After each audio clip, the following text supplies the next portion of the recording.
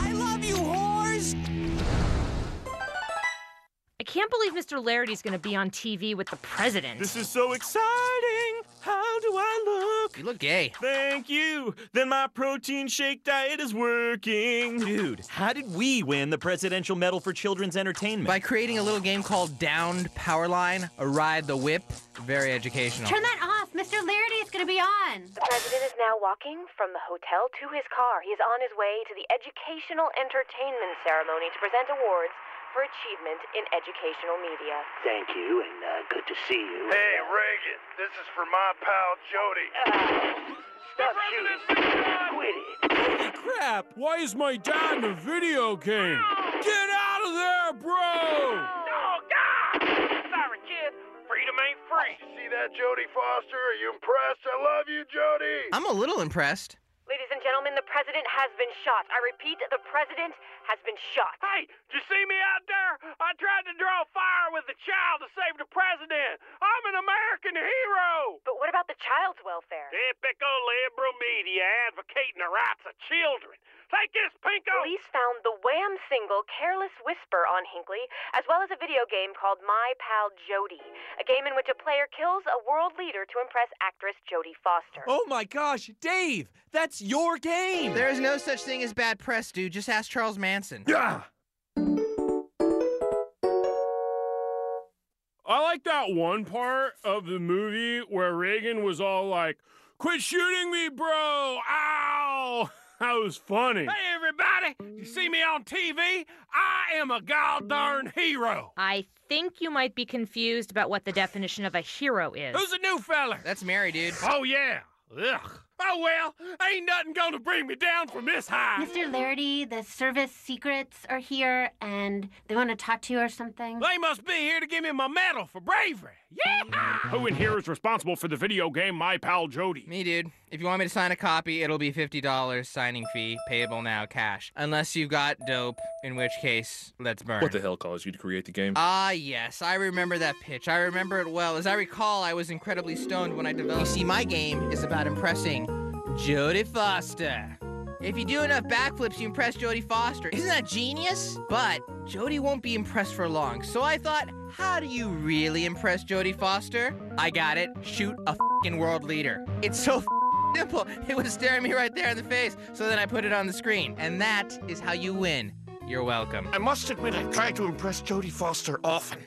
I gave her flowers, I bought her chocolates, created the pet food scare of '82. I just thought if her cat got sick, and I had the only antidote. It's only natural that I'd be her hero. Todd, 300 cats died. Oh, Mary, you slut. That is a small price to pay for love. I love that game, Davy. Here's your Christmas bonus. Yeehaw. Yeah, you like that gold bars, don't you? Take it, take it. Yeah, take it all, you golden pile of South African butt sluts. Dave, cut it out. At the time of the attack, John Hinckley was carrying a copy of your game. You might as well have shot the president yourself, son. Wait a minute, dude. My game is about a world leader named Reagan. Gun, G-U-N. That is totally different from President Reagan. We need you to come with us and answer some questions, sir. Wait, are you taking him to jail? I like bad boys. Hi, Dave. If you all have any questions, please address them to Wrath of Bong. Only he knows why I do things. Isn't that right, Wrath of Bong? Wrath of Bong! Wrath of Bong! I bought this bong at a canteen on Tatooine. Ah, Dave, once again, mixing mythologies. I say come with us. Oh, great. Now I'm not drunk anymore. Yes, that is better. That is what I'm talking about. I'm live at the Rapeville Penitentiary where John Hinckley and Dave are awaiting trial for the attempted assassination of President Reagan. I have just been given the exclusive that a third man is wanted in the case, George Michael of Wham!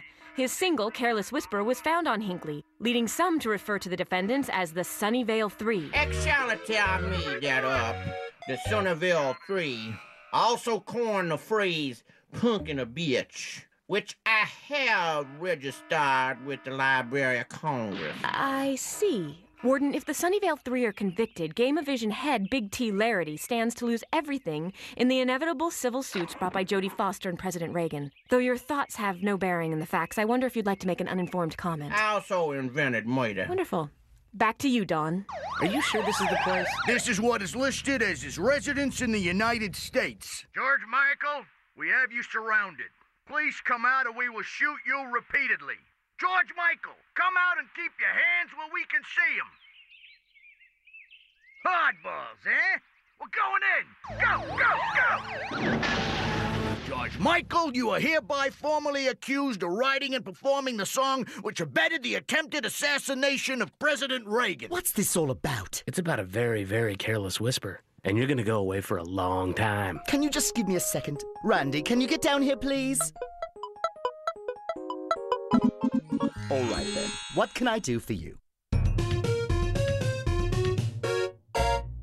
All right, people, we got to cover our tracks. If anybody asks where Dave is, you just say, who? I don't know what you're talking about. Moving on, Dave never existed.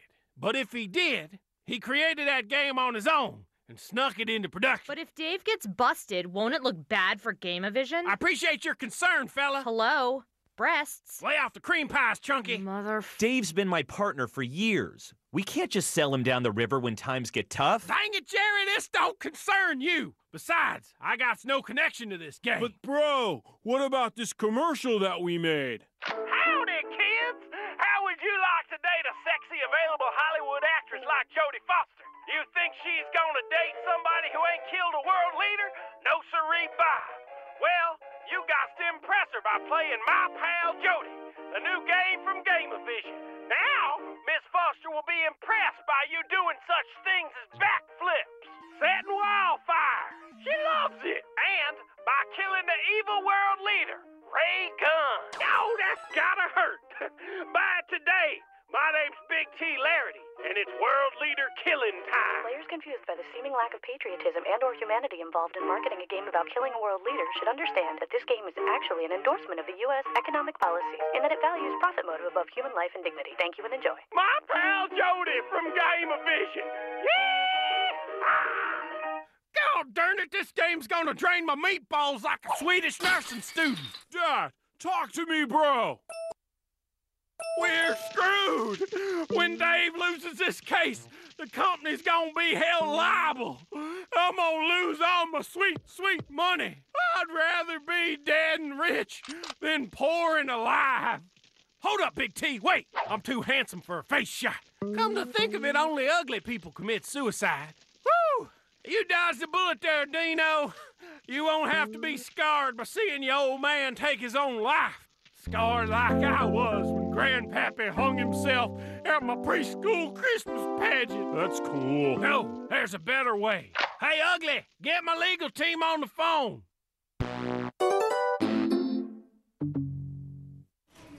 Looking good, Davey. Thanks, dude. You know, this jail thing's kind of like summer camp, except with lots of rape and a lot less sun. Damn it, Dave! You have to take this seriously. This trial could ruin your life. What trial? Dave! Calm down, Jerry. If these lawyer boys know what's good for them, they're gonna help us out. Ain't that right, Cochran? I'm not very happy with this arrangement. I had no choice. Your fee structure is gosh darn ridiculous. Fine, but I want my grandma returned safe. All in good time. Alan Dershowitz. Yes? Allie, now you confuse me. I want to love you because you defeated pornography.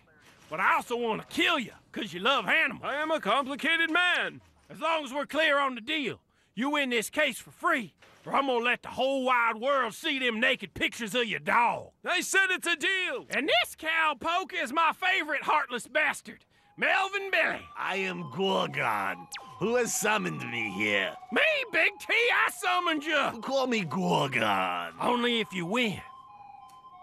Dave, I pulled a couple strings to make sure you were tried in the best court in the land. I'm Doug Llewellyn, and this is the People's Court. These are the defendants: John Hinckley, Wham's George Michael, and Dave, a video game programmer from Gameavision. They are all on trial for the attempted assassination of President Ronald Reagan. And for the plaintiff, we have lawyer Ben Matlock. Mr. Matlock is suing on behalf of the president for attempted assassination. He seeks $975.10 for the loss of a day's wages and the bullet damage to the president's suit. Will the shooter shoot straight, or will the plaintiff may bury the defense? Find out in the case of the Prezi-Do's and the Prezi-Don'ts. Doug Llewellyn is so doable. Who the is Doug Llewellyn? Please rise. The Honorable Joseph A. Wapner now presiding. Your Honor, I am Gorgon. This expert witness will show that video games and violence have no connection. Please state your name. My name is Howell Ivy. I designed the Death Race game. Gorgon asks, the original name of your game was Pedestrian, was it not? Yes, my game is about running people over. Many people have played my game and never ran anyone over. I personally have run people over, but that's just what I do. I object. The witness is a pea-brained simpleton with no more sense than a possum pie in a raccoon den. Sustained. And charmed. Gorgon is impressed as well. No further questions, Your Honor. Yeah, go outside and start up the car, buddy. I'm almost out of here. Gorgon calls Wrath of Bong to the stand. Wrath of Bong! Is it not true that you directly ordered my client to make the game My Pal Jodie? Gorgon states that this witness is not cooperating. I find the Wrath of Bong to be in contempt of court. Bailiff, load the witness and bring him to my chambers. Wrath of Bong! No! This is better than sex. Then you've been doing it wrong. Your Honor, my next witness will establish that Mr. Hinckley was at the scene of the crime, but more importantly, that the game created by Dave was responsible for his actions. The state calls Travis Bickle to the stand. Please state your relationship to the defendant, John Hinckley. He got in my cab. I'm a taxi driver, so I go all over. Sunnyvale, San Jose, Cupertino, don't matter to me. All the freaks come out at night. Pushers, pimps, tech guys, programmers. Someday a great cleansing smog's gonna roll in, once I saw a picture of a commune, it didn't look too clean, so I decided not to go. Dang it, boys, stop that! Now, did John Hinckley say where he was going when you picked him up? And he said he was gonna go kill the president, but I don't listen to people in my cab. I don't really know nothing, so I dropped him off at the Hilton. No further questions, Your Honor. I got an appointment for some of those. Settle down. 10-minute recess.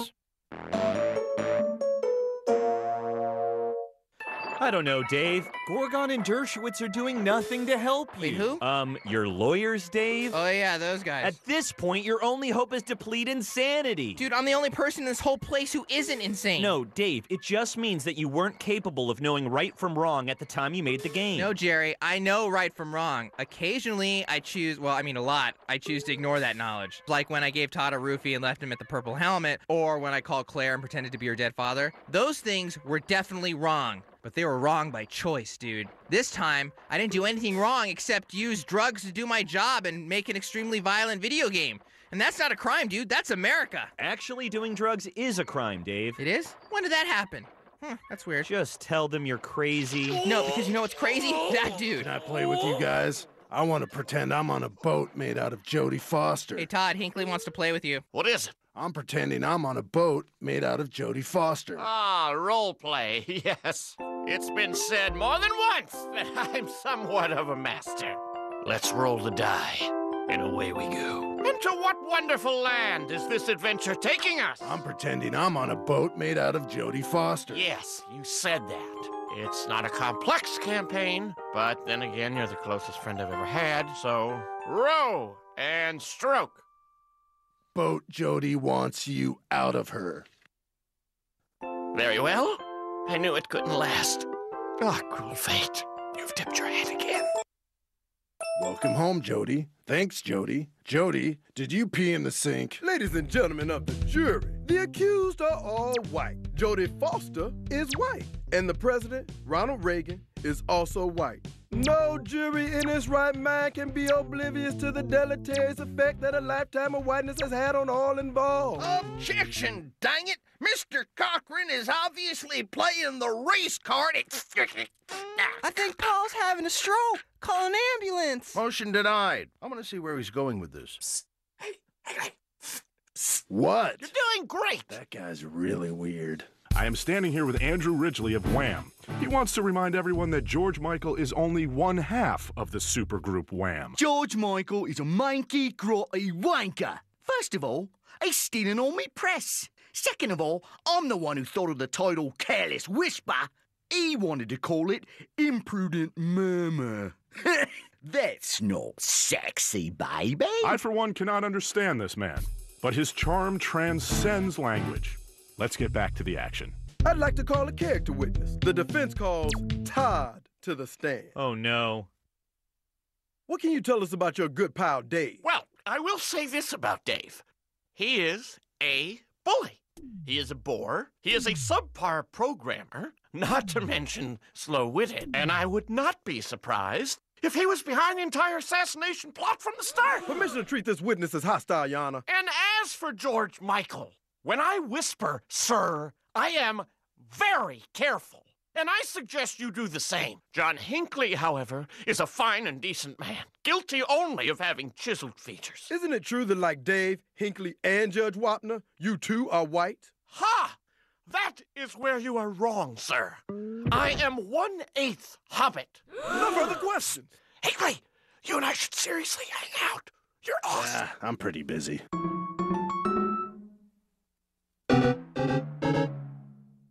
Now, for some reason, and I'll never know what it is, my lawyers have allowed me to make my own closing arguments. Do you mind if I make myself more comfortable? I'll allow it. Thank you. Look, people, everyone knows that chicks like Jodie Foster love flips. They also like wildfires and assassinations. I'm kidding. More than kidding, really. I'm making a critical statement about violence in entertainment. That boy's a genius. Just because some moron reenacts my game, that doesn't make it my fault. Games don't cause violence. Crazy, selfish people with no conscience or understanding of reality cause violence. People like John Hinckley and Ronald Reagan. Makes a lot of sense. Let me make this even more clear with some concrete examples.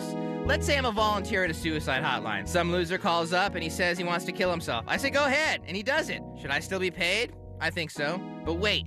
Okay, here. Let's say I get wasted and drive my car into my own living room. What kind of insurance claim do I file? None, because insurance is for pussies. No, wait, that's bad too. Give me a second. I'll get this one. Order in the court. I have reached a decision, and if you haven't noticed, the jury is just for show. Cardboard cutouts. My decision is this. Clearly, Hinckley is not guilty by reason of being a moron. We'll be celebrating at the medieval buffet in a matter of hours, my friend. Mr. Hinckley shall be placed in a psychiatric hospital until he gets limited home visits in 1999, 1 year before the end of time. Thank you, God. I will wait for you. Now, for George Michael. I just got to have faith. I've got to have faith. Mr. Michael, you are guilty of Careless Whisperer being a horrible song. I impose the maximum sentence, death. Rusty? As for Dave, it's obvious that this game caused the assassination attempt. No! Order in the court. My decision will rest on one item, whether Hinckley can present a receipt for the purchase of my pal Jodie. Object! The game was clearly on Hinckley's person. He said it inspired him. It's irrelevant how he got it. Have you never seen the People's Court, sir? It always hinges on whether or not you have the receipt. And in this case, there is no proof that Hinckley bought the game. My judgment is for the defense. Dave, you are free to go. Yes! Sweet justice at last!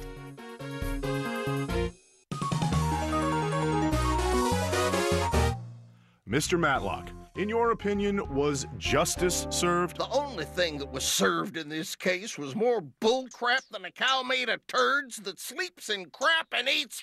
So what's the next step for you? Gonna spend a lot of time with my family. Gonna spend a lot of time having strokes. Indeed. And Dave, how do you feel about the verdict? What do you think about the president and the prosecution? Those guys are gay. Whoa, Doug, where'd you get that jacket? Oh, the show gave it to me. What about upcoming game designs? Any lessons learned? I have some hot ideas, Doug. I'm not gonna lie to you. First is an educational game called Drink the Kool-Aid. And second is one I've been working on for a while. I like to call it Mail Bomber. You need a ride to the psychiatric hospital? Because my mom's got the car running. She's right outside. No thanks, man. Well, hey, we could always be pen pals, right? Let's play it by ear. Wait, I don't have your phone number!